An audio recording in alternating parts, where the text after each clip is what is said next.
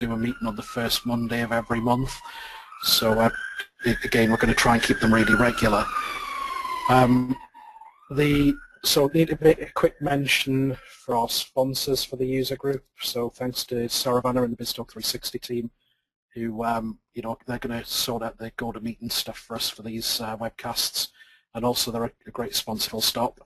Other sponsors, we've got a Pluralsight, who are a training company, a bit like QuickLearn as well, and also Hancock and Parsons, our recruitment sponsor. And the last thing's really just to introduce Josh, who will tell you a bit about himself. And Josh is going to be talking about API management in Azure. I think if I just hand over to you now, Josh. Thanks, Michael. How do I share my screen? Do you need to make me a presenter or something? Oh, okay. Just done that, mate. Okay, when ready, show my screen. Can you guys see? Yes. Yeah. The slide. Yeah, you can see the slide with the plugs. Yeah. Actually, Josh, what we'll do as well during the meeting, if anybody has any questions, if they want to pop them up in the window, and I'll keep an eye on them for you, Josh, and we'll go through them later on. Okay. Yeah, if that's what works best. Yeah, and if any really poignant ones come up, I'll just give you a shout halfway through, and then I guess at the end, if we've got a few minutes left, we'll maybe put everyone back on voice, and people can just ask any questions they want to. I'll try to rush through them actually to try and give us a few minutes. I do have another meeting at 12 noon PST, so I'll have to dash off pretty promptly, but we can try and finish a little bit early, so there's definitely time for questions. Let's get started then. So my name is Josh. I am a PM in the Azure team, as Michael mentioned. Notice it's Microsoft Azure, not Windows Azure now. And I work on two products, both of which will probably be familiar to this audience. So I work on the API management solution that we just introduced to market, and I also work on part of BizTalk services, which is hybrid connections, which was also a feature we launched at TechEd. Today's talk will be about API management. This is an integration or a connected systems audience, so you guys probably get this. But one thing I do find is talking about API management, it takes people a while to grok it. I know from my own experience, it took me some time when I took this product on to really internalize what API management was about. And it is not something that is easy to give an elevator pitch. We find it very difficult to do a sort of 1 or 2 sentences job on explaining API management. So with that knowledge in mind, what I always do when I present on this stuff is do spend a few slides or a few minutes trying to make sure everybody's the field is leveled. And even if you guys already know about it, let's make sure that we're using the same terminology so that as we engage and as we ask questions or talk about the product, we're talking about the same stuff. And so I want to talk a little bit about API management at a high level. When I'm presenting on this, I usually like to show this quote. And this quote is from a guy called Byron Dieter. He's a partner at Bessemer Ventures, so they invest in a lot of these very forward progressive businesses like Twilio and DocuSign and Box and SendGrid, etc. And they're all good examples, actually, of businesses that are front and foremost in the API economy. Let me read the quote quickly. So in little more than a decade, APIs have transitioned from relative obscurity. I like that quote because it resonates with me entirely. My wife is not technical. She's not really into computers other than, she uses them, but she's not a geek like me. But she now knows what an API is, which I think is amazing because APIs have always meant something to me as a developer or someone who is a geek. And I've dealt with APIs from the point it meant something in COM or it meant something in the .NET base class libraries to understanding what it meant in terms of a SOAP API or a web service API and a HTTP API. But it was always an extremely nerdy venture. It was always something developers cared about or architects cared about. Now it's something that the general public and business people for sure are aware of. They can discuss APIs. They know that business models can be built about APIs. My wife knows that an API is how the Fitbit she wears on her wrist communicates with her phone. It's how, albeit indirectly, how the smart scale at home talks over Wi-Fi to the cloud, she knows that that's through an API. She even says things like, I have an electric car, I have a Nissan Leaf, and she says things, does it have an API? Could you automate that thing via the API? She gets it. APIs have genuinely transitioned out of obscurity. Let me continue the quote. To become the digital glue that empowers developers to create new software, apps, partnerships, and even new businesses. The business-to-developer market. Again, this business-to-developer market was another notion that was part of the journey of really grokking what API management was all about. It's quickly becoming one of the fastest growing opportunities within cloud computing, so a hint there as to why Azure is interested in this. And we'll talk a little bit more about the business-to-developer market as we look at some examples of that business model in action. As we're talking about business models then, let's look at some different ways that people are leveraging APIs to make money at the moment. So I think of one axis upon which we may think of an API as being either public or being private. And as with all axes, there's something of a spectrum there. Sometimes we have completely public APIs that anyone can come and use, literally go and find the weather API on Yahoo and just call it, to a private API that might be private and internal to a business, or a private API that might be shared with select partners only.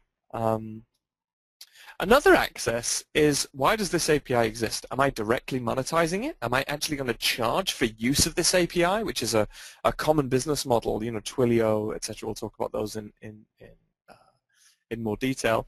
Or am I indirectly monetizing it? Am I using this for some other reason? Maybe I'm indirectly monetizing it by using it as a marketing tool, and I'll talk about some examples of that. Or maybe it's just a cost of doing business. You know, maybe having an API is critical to my existence.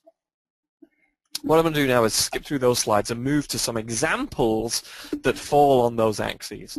So if we think about public APIs, we see public APIs as kind of the tip of the iceberg. There's a lot of public APIs, but there's many, many more private or internal APIs that sit underneath that tip of the iceberg. And when we think about those two monetization models we just described, there's a couple of examples that come to mind. So one of my favorites is Twilio. By the way, none of these guys are running on Azure API Management. I just think they're great examples of APIs that are that help describe the API economy as we think of it.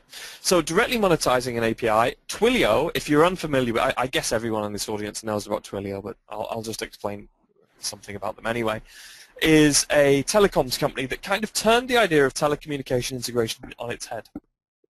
Traditionally, if you'd wanted to build a service that could call patients the day before their appointment and remind them that they have an appointment at 2 p.m. the next day, or send them an SMS, this was a really non-trivial endeavor. You know, you had to have a conversation with a telecommunications provider.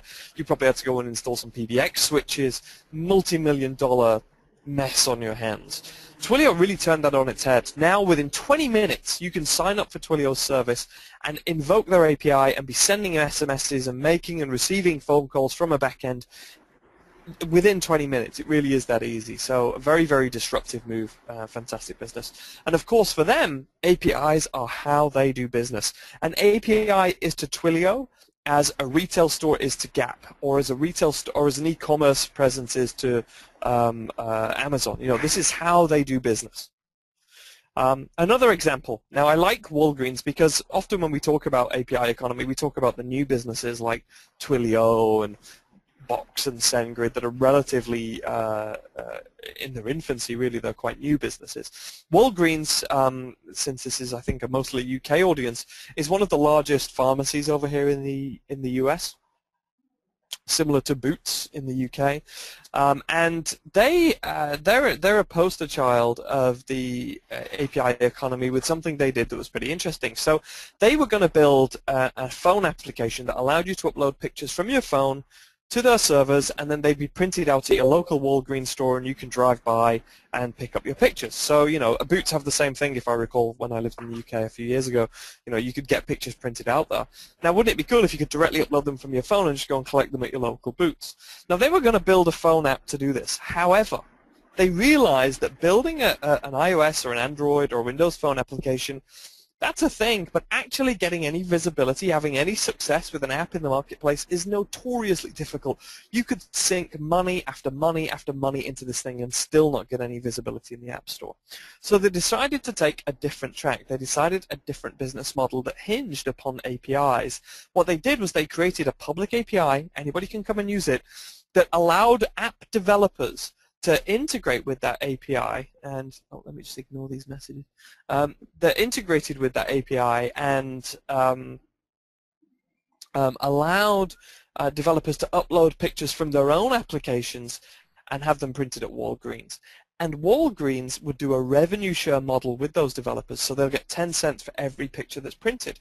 So fabulous idea, because app developers are already starved of income and looking for additional revenue sources. Walgreens would get a much better presence in the application marketplace, and all they have to do is ship an API.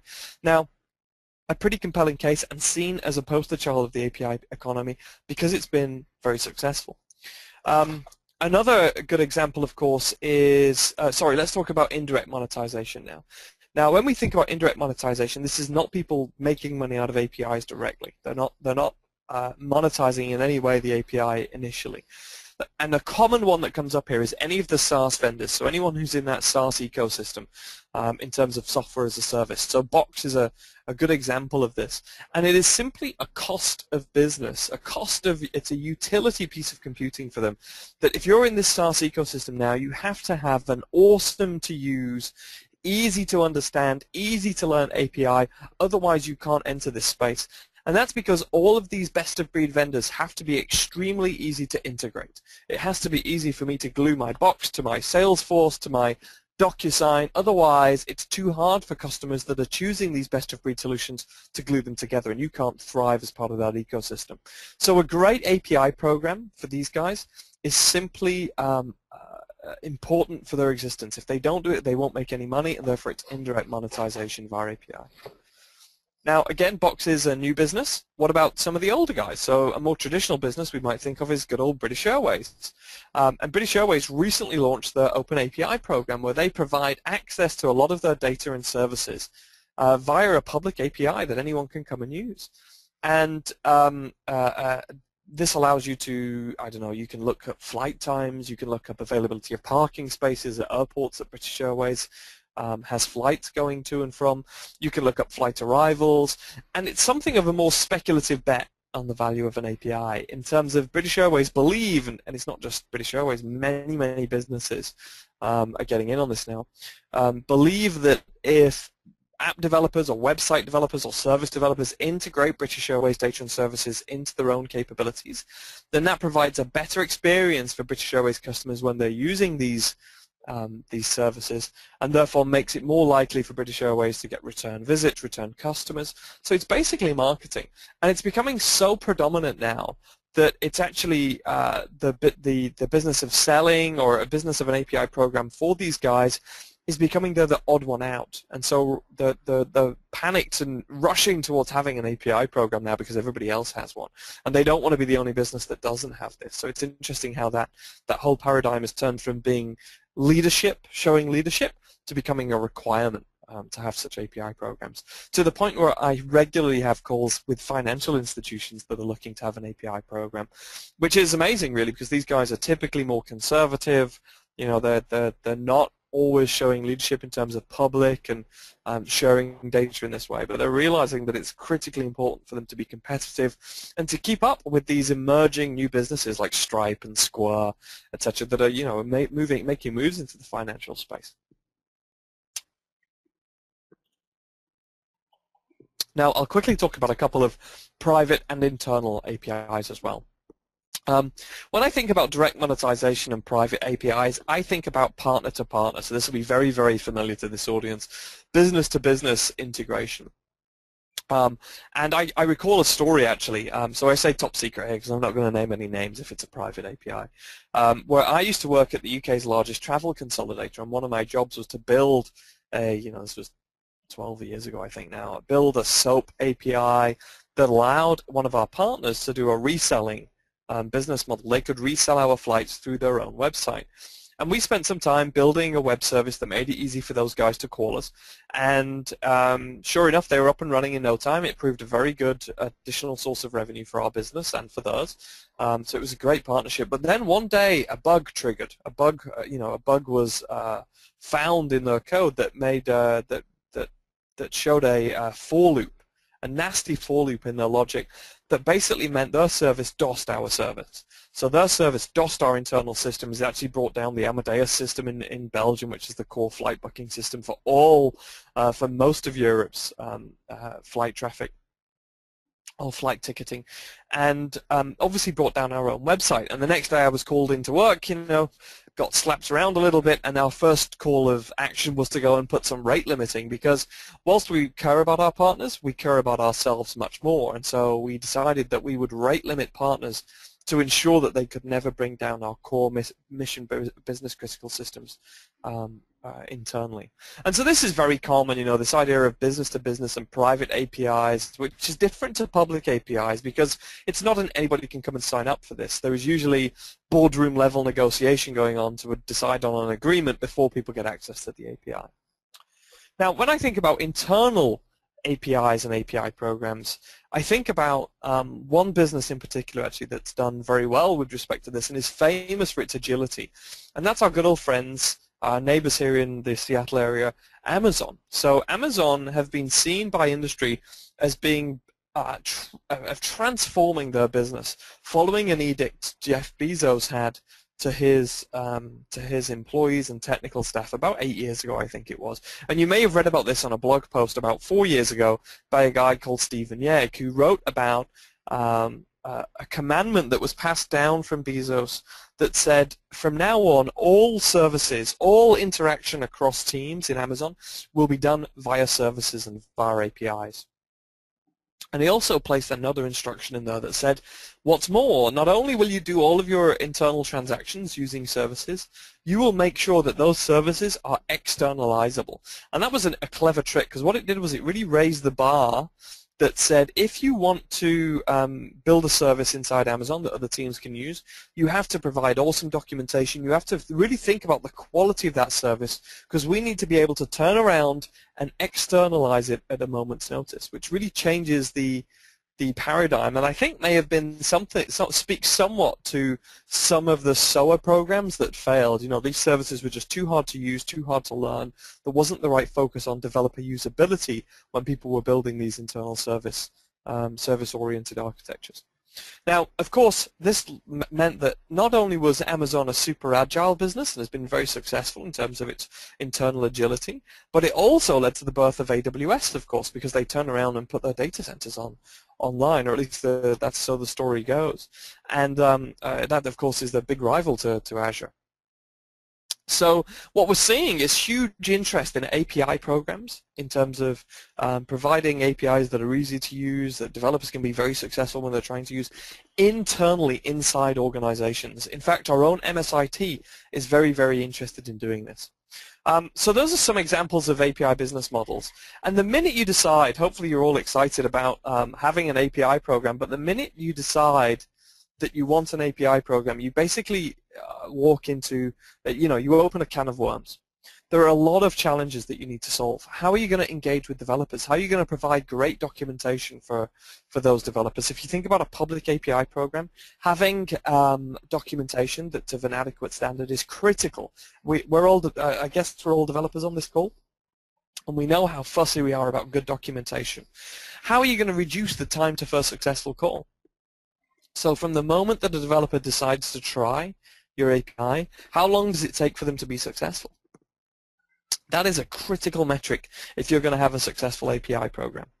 How do you enforce business policies? So if you decide to bundle and sell your APIs in terms of, maybe you have a free trial that lasts 30 days and you want to expire access to that API after that time period, or if you have an API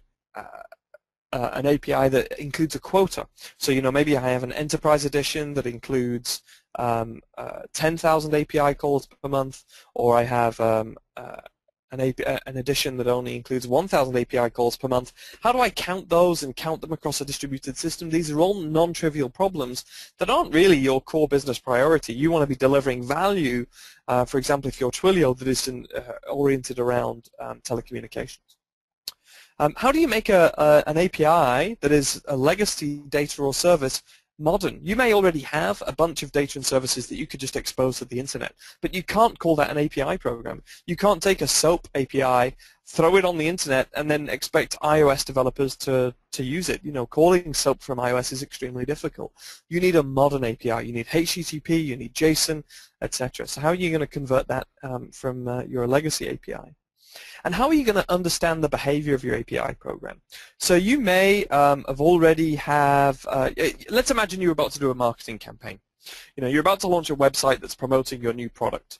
It would be unthinkable that you would do that without plugging in web analytics. So you can understand how your website's performing, where the traffic's coming from, are you converting people to their goals, is your site performing? Is it having errors? Are there issues? And the same goes for your API. Your API is your digital website. It is your digital marketing campaign, and you need to have insights into calls, which products are successful. Are you having any issues? Are there errors on the API? Is it performing? What is the response time? You need exactly those for your API program as well. And how are you going to protect your mission-critical business systems? I gave an example of how this actually happened to me in real life 12 years ago. Now, do you really want to go and build a rate-limiting capability? Wouldn't it be much better if you could just buy or reuse something as a service there? And all of these problems we think of as being API management. These are the problems API management helps people solve in the same way that a point-of-sale system helps Gap have a retail store, or a point-of-sale system, or an e-commerce platform helps people doing e-commerce sell online. You don't want to go and build all of these mundane capabilities yourself. It's much more cost-effective for businesses to leverage an existing capability that's already been built to solve these problems. Now, we realized that we wanted to get a bootstrap into the market, and so in October last year, the joke goes we had an epiphany, and we purchased a company.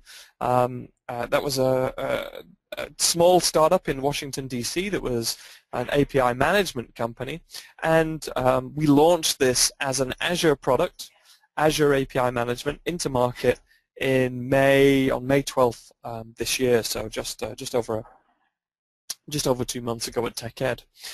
It's going great actually so far. We have a ton of customers interested in this.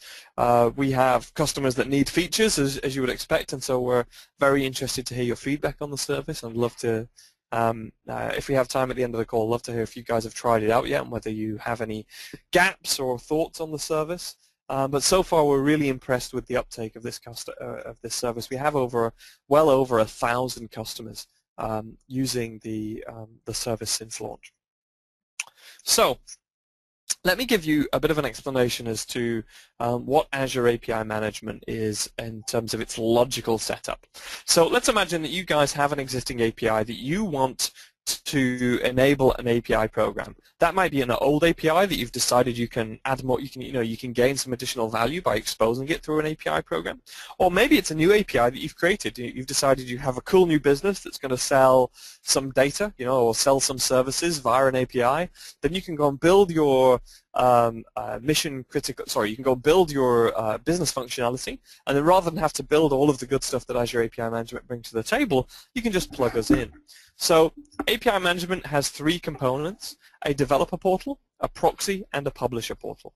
So you are, in this case, as the owner of the API, you are the publisher. You are the person that is publishing the API out there either publicly or privately to developers. Developers use your developer portal to learn how to call your API. That's where they learn about the API. It's where they can test calls, play with the console, and I'll show you the developer portal in just a few minutes. Those developers then go on to build apps and services, and those apps and services are what call your API, but they never go directly to your API. They always go via our proxy, and the proxy is where the magic happens. So the proxy can change the call, it can do XML to JSON conversion, it collects analytics, it can rate limit, it can implement all of the policies that are the magic that is API management. And the good news is, of course, that API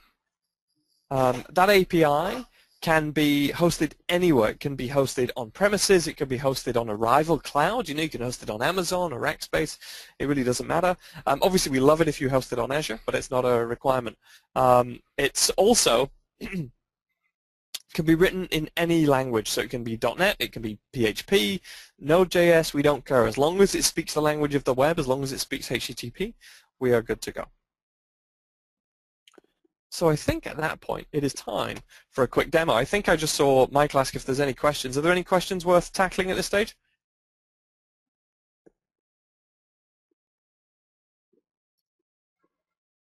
No questions. Most people are on mute still at the minute, Josh. It's probably best to just keep going for now, and I'll keep an eye out for any coming up in the box. Sounds good. Okay. Let's switch over to a little demo then. So creating an instance of API management is easy. You come to the Azure portal as you would expect, and you create, click New, App Services, API Management, Create, enter some details, and click Go, and you'll be creating a new instance of API Management. And that we're actually creating some VMs for you. We're actually sort of provisioning some virtual machines, some worker roles that will process the analytics, and obviously some front-end roles that are going to handle the API traffic that's coming through. And so it takes about 8 minutes, so I'm not going to do that now. I'm going to use one that we created earlier called API Demo. And if I click on the name, you'll see our quick start, which points to all the documentation. We also have a dashboard that has some very high-level analytics. And the Scale tab, which is where you can scale your service. So we have 2 tiers. The developer tier, which during preview is $49 per month. And isn't really designed for production usage. So this is really for your dev and your test scenarios that you'd use this instance. We also have a standard tier. So standard tier is what you'd use for production, and that can handle, each instance of standard can do 200 million API calls per month and has a gig of cache. And you can scale up to 4 instances of that, so up to 800 million API calls per month. And if you need more than that, all you need to do is contact us. Actually, we're not limited to 4. It's just during preview that we have this artificial limit here in the portal. If you want more than that, just contact us. I'll show you contact details at the end, and we'd be happy to do that. Let me just discard my changes here. Configuration here. One thing we can also do, of course, is since you're going to have a developer portal that contains the documentation, and you're going to have an API proxy, they're going to have an internet address. And the default internet address is something like this, apidemo.azure-api.net or apidemo.portal.azure-api.net. And you probably want to have a custom brand there. And of course, we support custom domains. So you can specify your custom domain here, and you can upload your SSL certificate. So you can have, I don't know, if you're dev.stevenson.com, whatever, we'll support that. You can load that up so that you have a full control over your own brand. Now, if I want to manage an individual API and change the operations, then I click this Manage button down here and jump into our Publisher portal.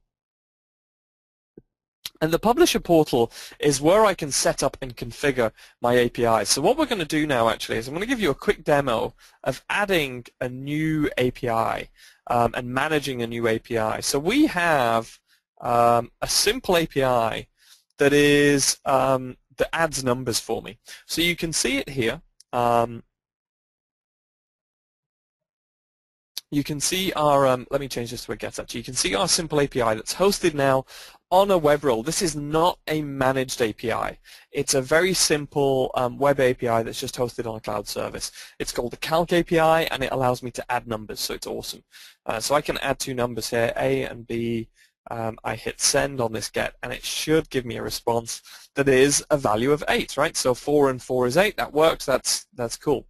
So it gives me a little XML response. This is a real API that you guys can go and try out and invoke right now. What I'm going to do is turn it into a managed API. So I'm going to copy this URL because we're going to manage it, and I'm going to add an API here into my portal. I'm going to call this the calculatormatron. I'm going to paste in that URL. And I'm going to cut the suffix. I don't need that, actually. And then I'm going to add a little suffix here, calc, and I hit save. So in just a second or so, that'll show up in my portal, and I can start to enter some settings. And I actually want to do this, even though it's a little dull for you to watch me write. This is an awesome API that allows me to add numbers. because I'm going to show you how this data is used later. And notice that we have different options for connecting to the back end. I'll show you a lot of the configuration as we move through, but a lot of options in terms of configuring how you communicate to the original back end. So now what I'm going to do is show you how to add an operation. We're going to add that addition operation. I'm going to do a get.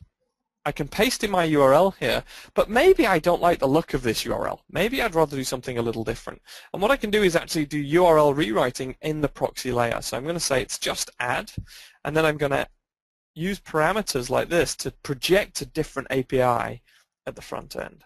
So now I'm just using these little parameter markers. I can add a display name, call it the number adder, say the description adds numbers for you. Obviously you put something better in here. I can turn on caching. So since this is a very cacheable response, I can actually enable caching here on my API. And that's going to reduce the response time and reduce the load on the back end for whenever I have a cacheable response. I can document the parameters. Notice that it's automatically sensed. I have an A and B parameter. This is the first number. I'm going to document here. This is the second number. I can specify the types. I can say it's a number or it's an integer. I specify some values, some default values, some example values that will help a developer learn how to use the API. Because that's really what I'm doing here. I'm documenting the API that's going to be used, this metadata is going to be used to generate the developer portal. And I'll show you that in just a few seconds. So I can also add example responses. So I could add, show what a 401 unauthorized looks like. I'm actually just going to show a 200 OK. I can add different representations in case I have, I support ConEgg or content negotiation. I'm going to add an example XML response here. So result, value might be 7.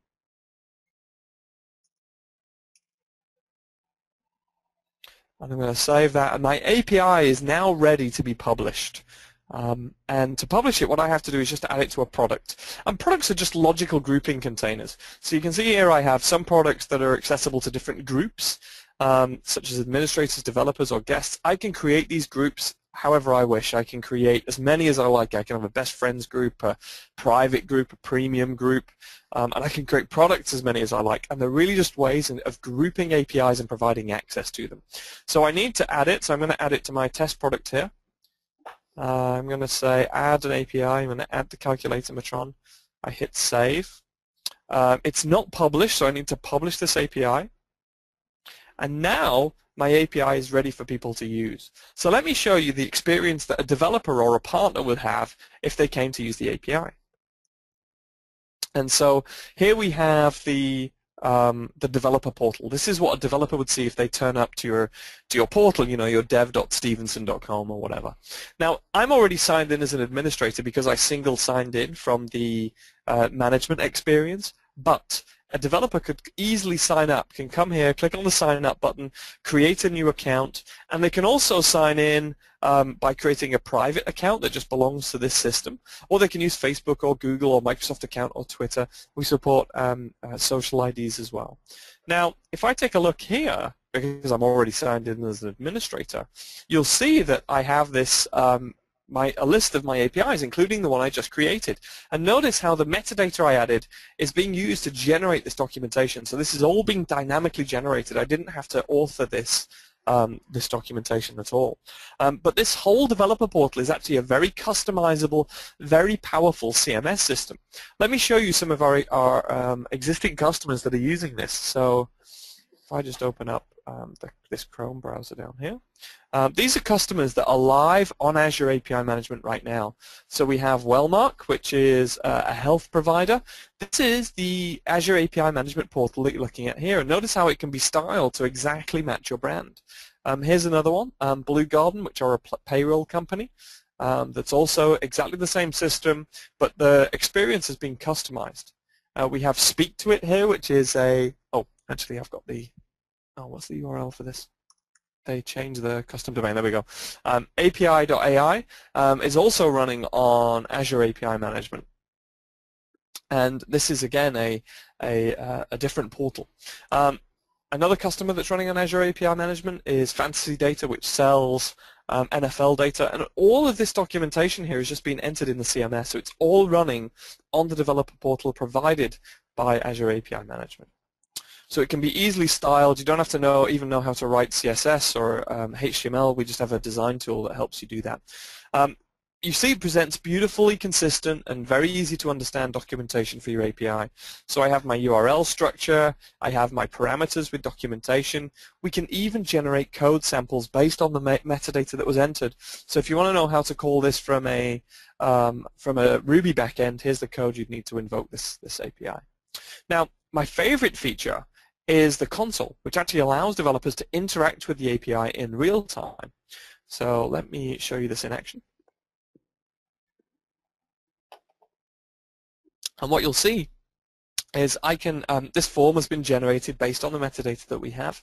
I can enter the different information, choose the developer key, the subscription key that identifies me, hit get, and that's going to invoke the backend in real time, and I can see my response here, I can see the latency, and that's the latency including the underlying service. So the latency of our proxy is actually very, very small, between 10 to 15 milliseconds on average, so very, very small. And there you can see the actual response that came from the service. So indeed, adding 5 and 5 is 10. I can see all of the headers. This file here is because I turned on tracing in my request header.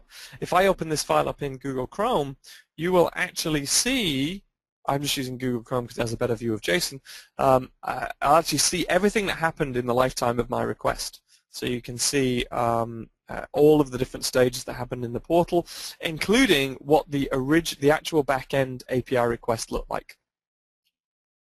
So you can see here the using the query string version on Calc API, that's what the manifested request looked like. Let me hit this again a couple of times. Actually, one thing you'll see is we got a much faster response time the second time because the service was warmed up, down to 25 milliseconds now because we're using the cache. So very, very fast response times from the API service. I want to show you quickly. I want to make sure we leave some time for Q&A, but I want to show you quickly some of the other features that we have in this service. So one of my favorite capabilities is policies, which is the ability to change the underlying API without writing a single line of code. And we can apply policies at multiple scopes, at the product scope or the API scope. In this case, I'm going to apply it at the operations scope. And I'm going to configure this. And what I can do is drop in different statements. So we have tons of different statements here that you can use. And I'm going to do a conversion. So I'm actually going to convert from XML to JSON. So I'm just going to configure this now. I'm going to be pretty aggressive and always do the conversion, even if I don't think the input is XML. But, probably not the best choice for a production service, but fine for a demo. I hit save, and I'm choosing the direct XML to JSON because I think it produces pretty adjacent. Now that's pushing out to my API proxies, and if I hit get again down here, I will get a, oh, it mustn't have updated just yet. Let me try again.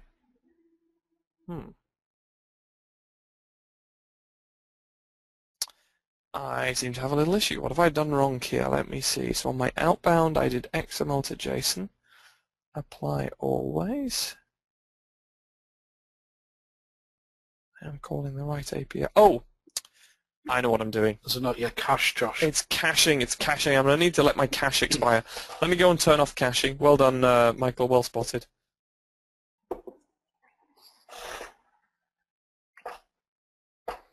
The cache is probably expired now, actually.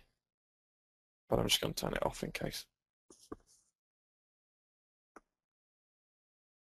Give it a couple of seconds. There we go, and now it's working. So obviously we had just a cached item there that was still being responded. But now we're actually getting a request and a response, and it's passing through our pipeline. We can convert to JSON with just a very simple policy. Another one I want to show you actually is another policy is rate limiting. This is very common and would have been great in the scenario I described to you guys before. So I'm going to turn on rate limiting for our test product that we just created. So I'm going to choose the product. I'm going to add a policy. And on the inbound request, I'm going to say, let's limit the call rate. I'm going to edit this. I'm going to say I only want 3 calls within a 60-second period from any given partner. Hit save. Let that change push out to the API proxies. Go back over here, hit get, and then that should give me a response. Hit get again. I should get another response. And then on this third request, oh, try again. Why is this taking so long to update? Oh, there we go. Okay, so I think the proxies were taking a second to update there. But now you see I got a response that said too many requests. And it's actually telling me, gives me even more information actually. It says try again in 51 seconds. So my 35 seconds. So now my developers, my partners are, excuse me, I'm going to sneeze. Excuse me. I'm struggling with hay fever today. My partners are now limited each. So the advantage of this, of course, is that they can't bring down my mission-critical internal system, and they can't hit the service so hard as to degrade the service for other partners, is another important part of the capability. Let me switch back to the publisher portal, show you very quickly the analytics solution. So we are all the time, we're logging information about your APIs. So you can see we have this at-a-glance view that's showing me who the top developers are, who the top products are, how many calls are coming through, what the average response time is of the whole service end-to-end. We can drill into usage. We can actually drill in some detail and see the calls, where they're coming from in the world geographically. I can see where the bandwidth is being consumed from geographically. I can zoom in and see that this is coming from Washington State. No surprise, that's where I am based right now. I can understand the health of my APIs. So what status codes am I seeing? So you can see here we're getting pretty much just successful calls. In a second, the analytics will update, and I would also see those blocked calls. The analytics typically takes about 1 minute to update, 1 to 5 minutes to update, so it's near real time. I can even see how I'm doing with respect to cache. So you can see here we have some cache hits, so I was doing pretty well with the cache, and 1 cache miss where the cache had expired for some reason. We actually did that deliberately, and then the very first hit, of course, would have been a cache miss because the cache hadn't yet been completed. And we can also look at response time. So if we look at the average response time for the service here, it's 204 milliseconds with a min of 14 milliseconds, so extremely fast, and a max of 943. So that'll be the typical thing of the back end warming up the first time I hit it. And we can also see what the actual underlying API response time was. So the max response time of the underlying API was 198 milliseconds. The average was about 46. So we can do a delta there and see where the warm-up time is taking place. So that's a very quick look at the developer portal. Of the publisher portal and its analytics. Last thing I want to show you very quickly is how easy it is to customize the appearance of your developer portal. And then hopefully there'll be a few minutes left for questions. So what I'm going to do now is turn on customization, and it'll switch me to a view of my developer portal that's been designed to make it very easy to customize all the different features. I'm going to discard my changes here, so actually I'm going to preview changes.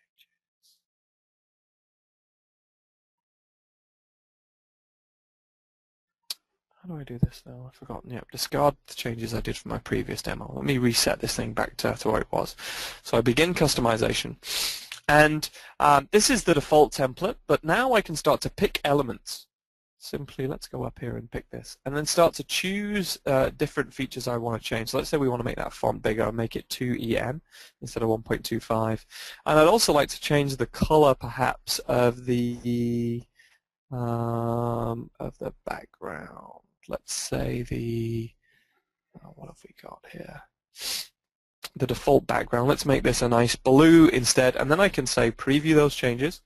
And in just a second, that will change in real time and actually start to update the appearance. As you can see in there, you can see the size of the buttons has changed here as well as I changed to 2EM. So you can actually start to customize the less variables that are driving this just using our designer. I can even go and explore what the rest of the pages look like. And this isn't visible to everybody. It's only visible to me as the administrator whilst I'm doing customization. So I haven't published this change yet. If I did want to publish them, I would simply click Publish here and then confirm that change, but I don't want to do that. But you see how easy it is to style the portal and edit the content all using our interactive tooling that's built in to the solution. And at that point, let me switch back to the slides very quickly. These are the features that we have in preview right now, so a nice big list of features. I'll send this deck over to Michael to distribute out to people who are able to join the call. And we have some new features coming along very soon, including OAuth support.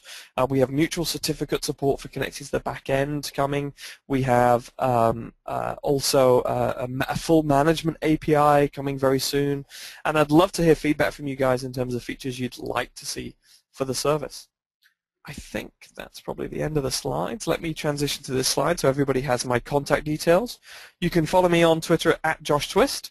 You can email me at jtwist@microsoft.com if you have any questions, and you'll find all of our documentation at azure.microsoft.com/APIM. That leaves us with about 8 or 9 minutes left if you guys have any questions.